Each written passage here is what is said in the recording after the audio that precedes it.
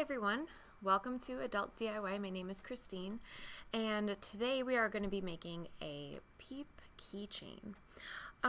So you should have some felt, a template, some thread, a keychain holder, some ribbon, some fiberfill, a needle, and a marker.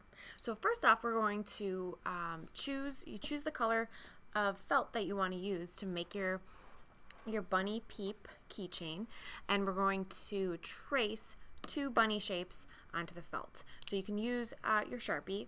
I have chosen pink, so you're just going to take the Peep template and put it on the felt and trace a nice bunny shape.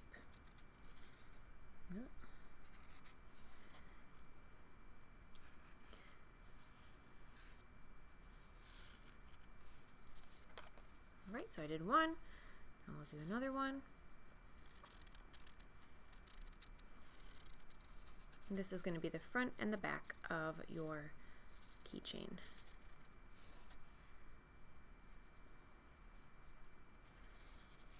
Alright, so you trace two shapes, then you're going to cut them out. I've already done that to save some time. So I have my two pink Peep shapes. Uh-oh, I lost my marker. Oh, here it is. Okay. All right. So I have the two shapes. Next up, we're going to draw the face. So the Peep bunny face is just 3 dots. So it's nice and simple. You can use, if you want, you can use a pencil to do it before you use the permanent Sharpie, but I'm just going to go for it. Let's see, 1, 2. So those are the 2 eyes, and then we're going to have the nose in the middle. So you're making like 3 dots in a triangle for the face. Okay. All right. So there we go. There's my Peep face. Okay. Next up, we're going to get the keychain ready, the key ring. So you just take the ribbon that you want to use, and we're going to thread it through this part of the keychain right here. So we're just go ahead and just push it through there. You're going to fold it in half, just like that. Then what we're going to do is put it in between the bunny ears. So this is my bottom piece. I'm going to put the ribbon right there, and then I'm going to put the top piece on top of it. So basically we're going to have the wrong sides together and the right sides facing out. Okay, so we've got that ready. Now we need to get our needle and thread ready. So I've chosen the pink thread for the pink felt with the pink ribbon matching. You can always mix it up if you like, but so what I did was I threaded all the way through, and I tied it at a knot at the bottom. So we are going to thread the needle. We're going to use a whip stitch to sew the bunny sides together. I'm going to start up at the ear right here. So I'm going to thread it from the inside out, so the knot stays in the inside of the bunny. So thread it. So first I'm just going to thread or sew through the top layer, and you'll see the knot gets stuck, and just tuck the little end piece in, and then we're going to get ready to do our whip stitch. So make sure that the ribbon is in place in between. We're just going to start. So a whip stitch is you just go from the back layer to the front, and then you just pull it through like that. So it's going to be visible, so you want to try to make them as even as you can. But it should be matching, so I think it adds a nice little homemade looking touch to it. So back to front, and pull it through. Okay. Ugh.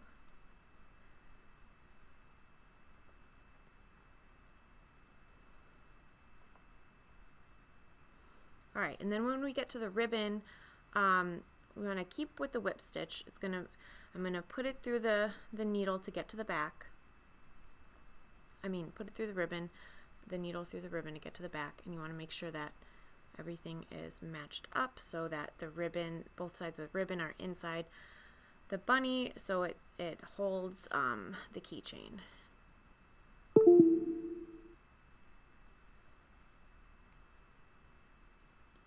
Alright, so you're going to do the whip stitch all the way around to about approximately the bottom of the ear. Then you're going to stuff the bunny with the fiberfill. So I have one prepared where I've sewed most of it. So I did a whip stitch all the way around, and then I've stuffed it with the fiberfill. So you just take a little bit at a time and you just stuff it. You want to press so you want to fill out, the bottom first in this ear, and then you just make sure it's filled evenly. And then once you have a little bit, once you have it filled to your liking, you're going to sew up the rest of the ear. So I'm just going to go ahead and do that really quickly with the whip stitch again. You can use your finger to hold the fiberfill into in the bunny so it doesn't stick out. So again, just a whip stitch, back and front, and then pulling tight.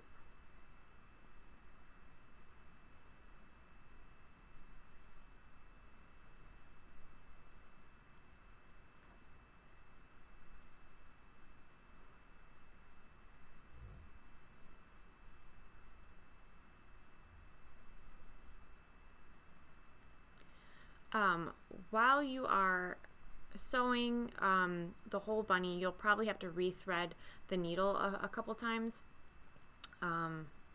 depending on how long you prefer your thread to be as you're sewing. But you'll probably have to. It'll probably take 1 or 2 refills. All right, so I'm coming up at the end.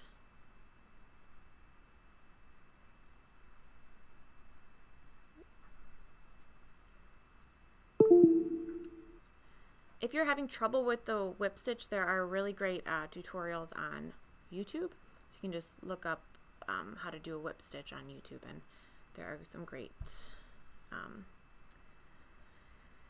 tutorials on how to do that.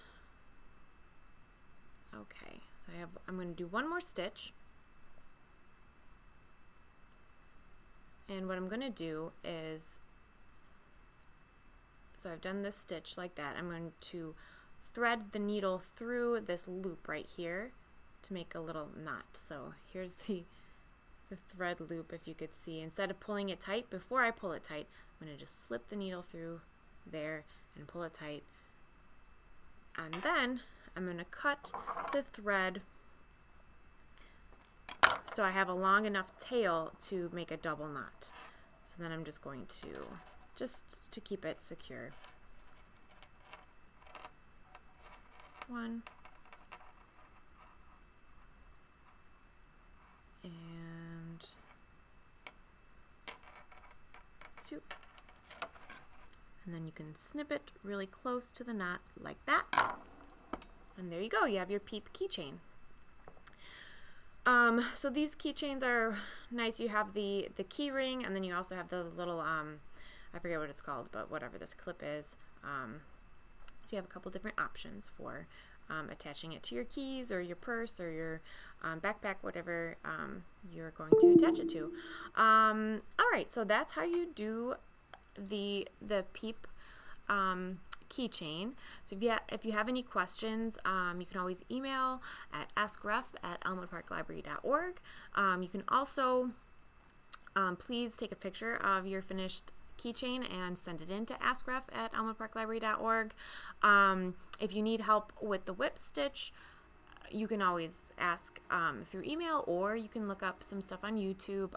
It's very helpful just to see it broken down more clearly than I showed today. I hope you like the craft, and our next one, we're going to be making beaded bracelets at the end of April, the last Saturday in April. All right. Have a great day, everybody. Bye.